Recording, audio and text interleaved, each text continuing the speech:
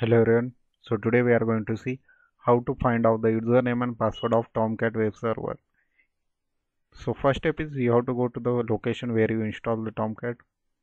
Then open Tomcat folder. Then go to the conf folder in Tomcat folder. Then open Tomcat user.xml with Notepad or Edit Plus or any software.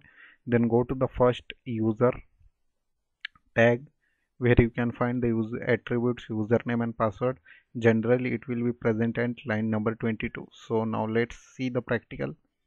So first step is we have to go to the directory where you install the Tomcat. So I have installed Tomcat in A drive. So here we can see Tomcat folder. So just open this folder, then go to the conf folder, open conf. Then here we can see Tomcat user.xml. Then open this. I will open it with Edit Plus. So this is our Tomcat user XML file. So in this file here from first line, so go to the 22nd line. Here we can see user tag, and here we can see attribute username and password. So this is our username and password. I have said the username and password admin. In your case it will be different. So we can also modify this. For if you want to modify this, you can modify or change this. So I am not modifying it. So in this way we can see the username and password.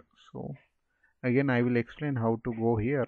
So first step is you have to go to the directory where you install Tomcat. I have installed in E drive. So go to Tomcat folder, then go to conf folder. In conf you can see Tomcat users.xml. Just open this file. I have already opened in Edit Plus, and in this XML file go to the 22nd line. Here we can see user tag with the username and password attribute, and this is our username and password. So these are the 5 steps you can follow to find username and password of Tomcat web server.